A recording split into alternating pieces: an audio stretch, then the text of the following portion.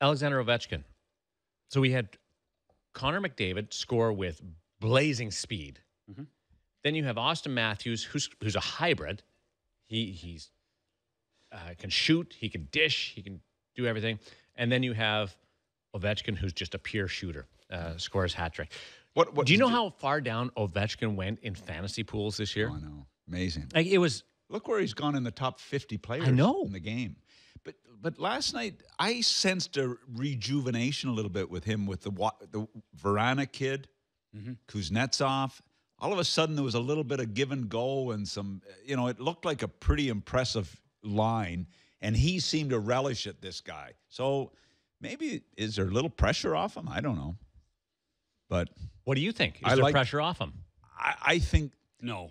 I think the pressure will be on as the season progresses, but I just sensed he seemed to be on a bit of a high last night with that line. I think that I have this team doing well in the playoffs this year because the pressure is off them.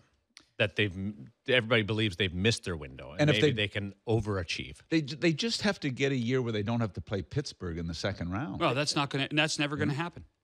Yeah. The way unless Pittsburgh lose in the first round. Well, but I have Pittsburgh going all the way to the final again. So does that mean they're going to be there? Who, Washington? No, Pittsburgh. Yeah. Because you have them going there. Yeah.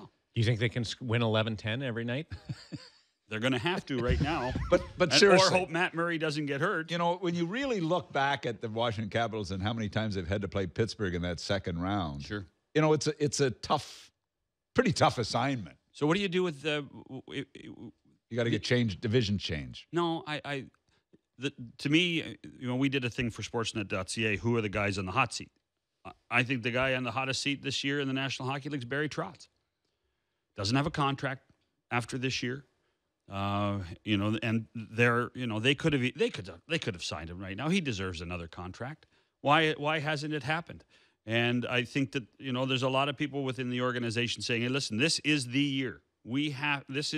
The window is closing with this group of guys, particularly with a guy like Ovechkin, and we better do something. They went out and... Last year was the year, John. That's right. They went out and they did everything in their power last year to beef up for the Stanley Cup playoffs, and they failed. So this time around, I think it's a huge year for the Caps. Holtby.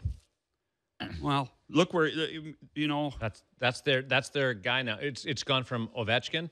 Now Holtby has to get them through.